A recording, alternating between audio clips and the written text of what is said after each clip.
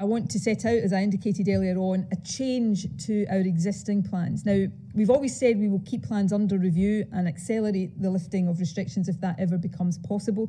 Indeed, we are actually legally obliged not to keep restrictions in place for longer than they are needed. Now, it's important to stress that the improved data, and I'm sure the Chief Medical Officer will underline this point later, the improved data does not allow us simply to throw caution to the wind, certainly not if we want to be sensible about this.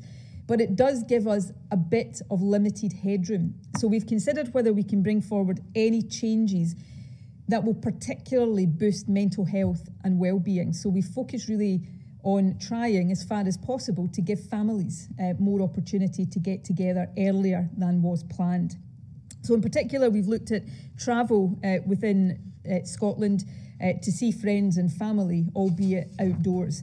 At the moment, we can't leave our own local authority areas except for an essential purpose, and that rule was due to remain in place until the 26th of April. But the data allows us to make a change to this earlier than that. So from Friday, that's Friday this week, the 16th of April, we will all be able to travel anywhere within Scotland for the purposes of outdoor socialising, recreation or informal exercise. And we are also able to relax the rules for meeting people outdoors again from Friday this week. At the moment, a maximum of 4 adults from 2 households are permitted to meet outdoors.